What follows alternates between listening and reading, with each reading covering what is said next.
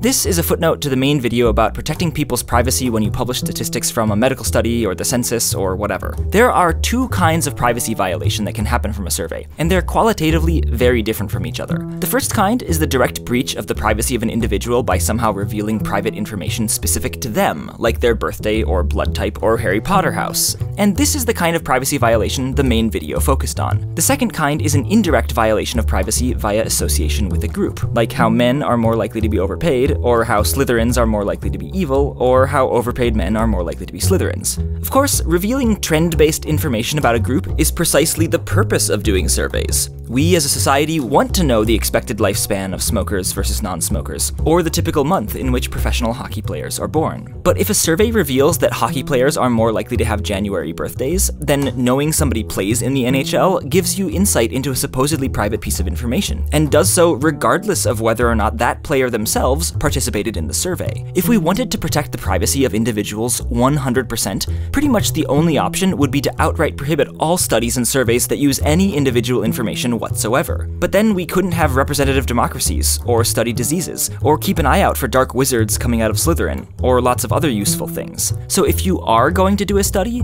the best you can do is to not violate any participant's privacy more than their privacy would have been violated if they hadn't participated in the study. That is, the current wisdom is that it's okay to reveal that NHL players are more likely to have January birthdays, but it's not okay to reveal the birthday of a specific player. And of course, you'd have to reveal the January birthdays fact using a mathematically guaranteed privacy protection. But that's what the main video's about, so go watch it. And if you want to ensure that you don't have online information specific to you stolen or published, I highly recommend using Dashlane, this video's sponsor, and a tool that can greatly simplify and secure your online life, as it has mine. With Dashlane, every single site or online service you use gets a strong, unique password, and Dashlane securely remembers them so you don't have to. Dashlane also, with your permission, autofills online address forms and credit card info, saving you time and hassle. It's really nice. You can get a free 30-day trial of Dashlane Premium, which also includes Dashlane's VPN, by going to dashlane.com/minutephysics.